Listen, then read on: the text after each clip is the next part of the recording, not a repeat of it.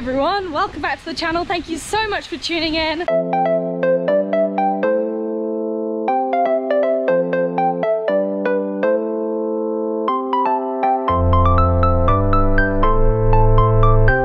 It is another video from sunny Chamonix. I'm just out on a run at the moment and I'm about to meet up with a special guest to this channel, which is Hellah Sidibe. He is the first black man to run across America. I interviewed him when he was doing that, when he was halfway across, over on my Instagram channel. And although he's from the US, he is here in Chamonix, and so I thought I can't miss this opportunity to run with him, even if it is pouring with rain. But it's not too cold. I'm out here happy to get out for a run because it's not every day you are in Chamonix, and so I'm trying to run a lot while I'm out here. And what better person to do it with than an idol of mine, Hellah. So we haven't actually even planned a route yet, but I think we're going to be going along the river.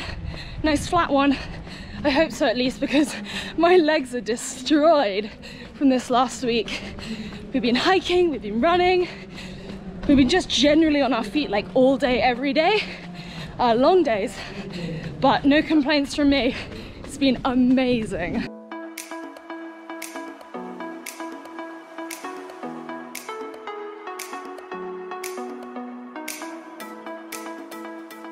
Alrighty, so look who we have here. It's Hellah. What's up, my beautiful people? Hellah, obviously I interviewed you on my Instagram, but my YouTube followers, I mean, they must know who you are, but in case they don't know who you are, can you introduce yourself? Like, who are you? What do you do? Why are you here? Blah, blah, blah. So, I'm a guy that just loves running, but I absolutely used to hate running over 5 years ago, that decided to give it a chance, and I'm obsessed with it. I have a run streak going on. Today is actually day 1,929 consecutive days. Woo! Ran from LA to New York City, and this is my first 100 miler, and I'm here with Hoka at UTMB, so that's what I do. Amazing. What was the 100 miler you just did? It's called Leadville 100. So you're at 10,000 feet above sea level at all time, and up to 12,000 feet plus, and getting 15,000 feet in 100 miles. It's one of the best, most iconic races in the world. Oh yeah, I imagine a lot of my followers will have heard of Leadville. So you are currently still running. Guys, Hellah ran the day after he ran his 100 miler because he's got this run streak, so yes, he kind of has to, right? Yes, and it was one of those things where I felt really good to be able to. It wasn't much, it was 2 miles after, but I have to make it happen. Yeah. No matter the circumstances, that's always the mindset. Amazing. And how are you finding Chamonix so far? I think it's beautiful. Yeah. Mountain view everywhere. Yeah. And the community, you just can't go wrong with this place. Exactly. Yeah. Well, we're happy to have you here as well. Thank you.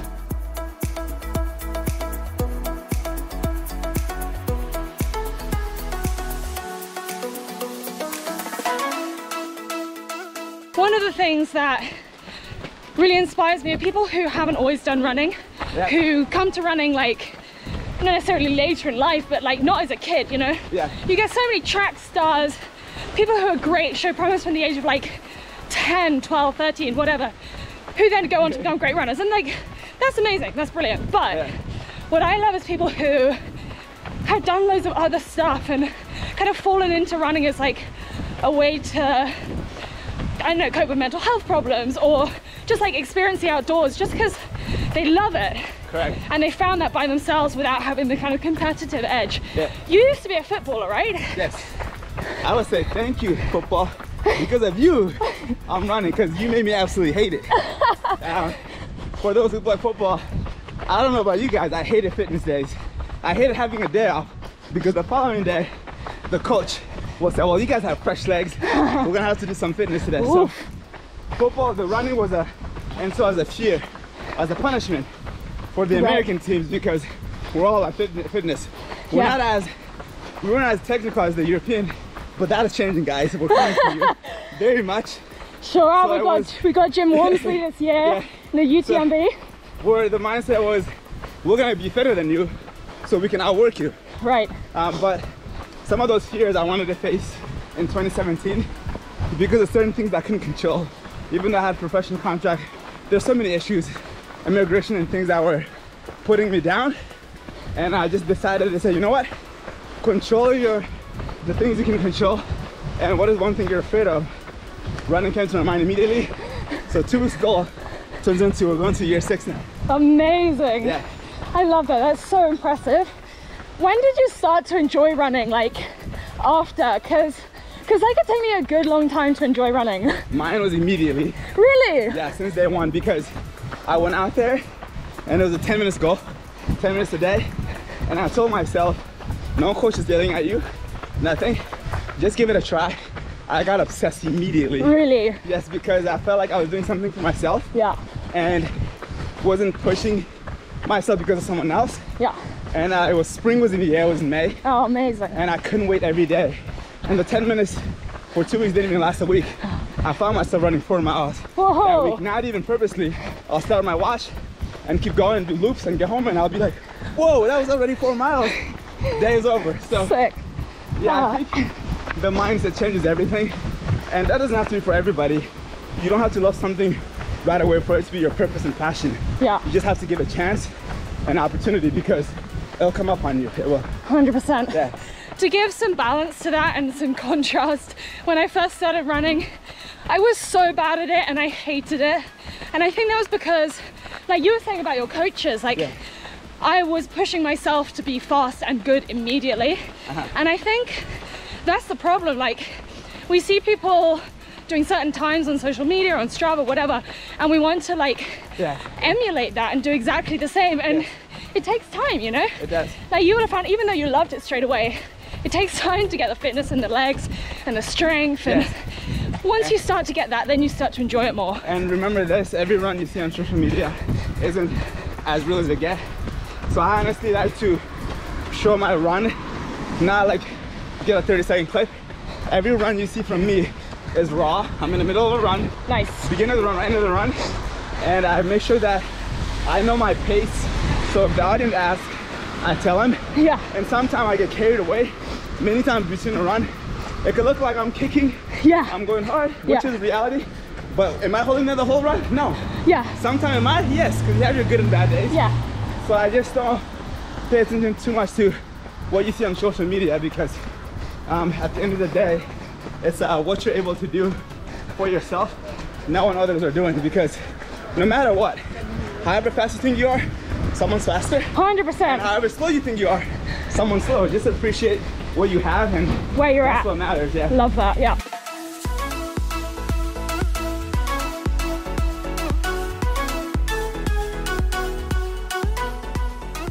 Alrighty, so we're about 4.5k in. Well, I am, because I ran from the hotel. Really enjoying actually the cooler weather, because here in Sham it has been hot, hot, hot this summer. And we were learning earlier today about the glacier melt and how like it's retreated so much over the last 40, 50 years. That's scary. It is really scary. Hellah, you're a vegan, aren't you? Yes. And is that for like environmental reasons, or? Honest truth, I watched Earthlings with my fiance the year before I turned vegan. Didn't do anything to me. Right. And watched Rockstar now the year later. 20 minutes in, I'm like, okay, I have good health, but still, I'm never putting an animal in my mouth for the rest of my life because of selfish reasons. Right. But it didn't take even a week.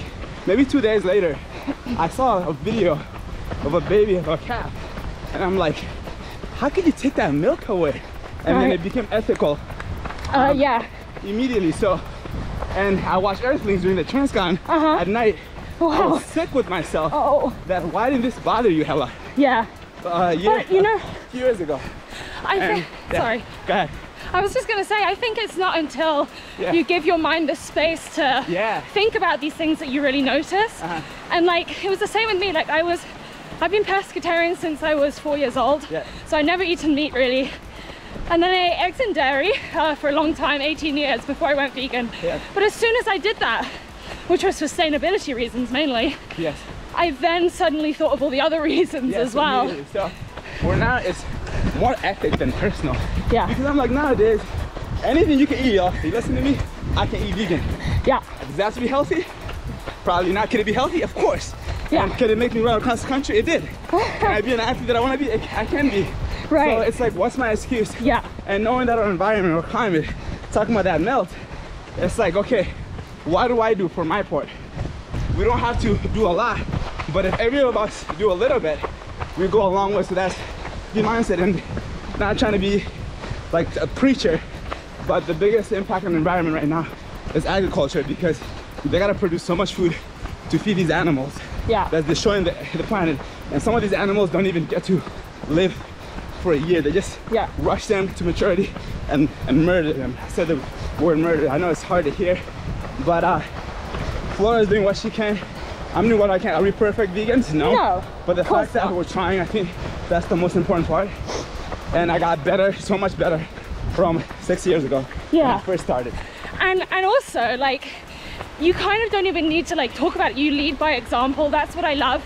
Like, I don't talk about veganism at all, really. No, because I just kind of want to lead by example. I don't want it to be something that I necessarily like defines me. Yeah. But it's a major part of my life. I've been plant-based for 6 years now. Oh, so we're going on to 7. So nice, same. Yeah. And like, I am the best athlete I've been, and I have the most energy immediately. Yeah. I was still playing football. My teammates were asking me, how come you're not tired? I've taught my teammates, when it's after a game, if you don't feel tired, you don't leave it all on the field. I said, I disagree, because I give all I got and I feel pretty damn good. Yeah. And I can go for another match. Love that. And teammates started, what are you eating? Yeah. Coaches used to kick me out of training because they were said to save my legs, but I just had the energy. Yeah. And even feeling that was encouraging to do this. Yeah. And it doesn't necessarily work for everyone, but like, we can all, exactly, we can all do a little bit. Yeah. And that's what I love. I won't cold turkey immediately, so to speak. It doesn't happen with everybody. Yeah. So dip your toe in the cold water and test it out. Yeah. And slowly walk in, it'll warm up too. Exactly. And there's no judgment. It's just like, what we can do, we try and do. Yes.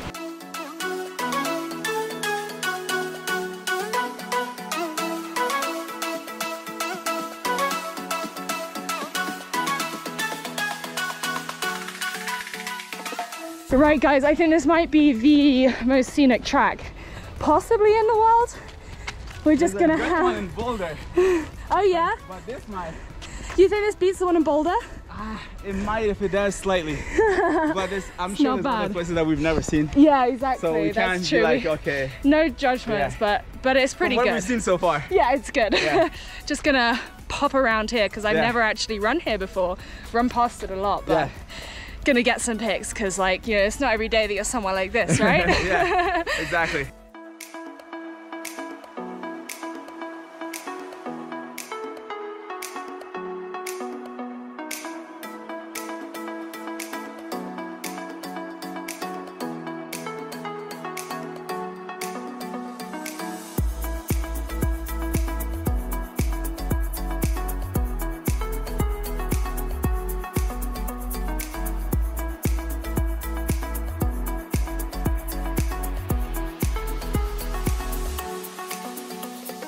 Alrighty, so our run is done. We've done just under 6K. How are you feeling? We did actually like 100 miles right now, UTMB guys. We're just being humble. No, but it was nice and short and I feel good. And I realized whatever you give, that's what's important. It's not about how, it's what you can get out of the day. Even 10 minutes goes a long way, y'all. Yeah, exactly. And it adds up, Everyone, I'm sure, loved meeting you. I loved running with you. So you're incredible. Thank you for having me. Guys, she is awesome. I remember when I first heard about her, I'm like, wow, this is cool. I get to talk to her. She is badass. She runs hard. She does hard things. And she's trying to do her best, so that's what you all should do every day. It means a lot, thank you. Yes. What a dream. It's not often you get to meet your heroes. It's probably very obvious that I think a lot of Hellah. I think he is a very cool guy. He's done some pretty cool stuff, so yeah. I am very pleased that I got to run with him, and he, you know, when you meet people, they say never meet your heroes because they're always disappointing, and I'm very proud to say that Hellah is even better in real life than on social media, and that is saying something. And it was nice for me to get out today as well. It's pouring with rain. Sometimes it's a bit easy to say, well, you know, I'll just wait for the next sunny day, which is fine. But actually it was amazing, and we've had so much heat recently that actually getting out in the shade and on a cloudy, rainy day was kind of nice. So yeah, 6K done. Just running back to the hotel. And then shower, and then later today we are following the UTMB course, runners around the course, and I'm super excited for that because last year I left just before UTMB started. So I actually missed the whole race. And this year we're gonna get to kind of follow it around, see the elite athletes, see what they get up to, and experience the whole thing. So yeah, super excited.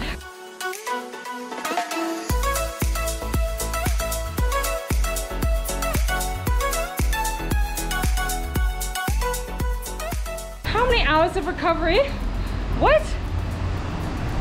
Chamonix is not at altitude, but it is at 1,000 meters, and since I am fairly unfit right now, the 1,000 meters when I go for a run, I mean, it's better than it is further up the mountain, but like, I can really feel it. I mean, I'm pink, right? I can feel the altitude. Last time when I came here, we came a few days before I raced, and even just a couple of days of acclimatization really helped. But this time, I think that's because I'm quite unfit. I'm feeling the altitude every single day. So I need to get back to running.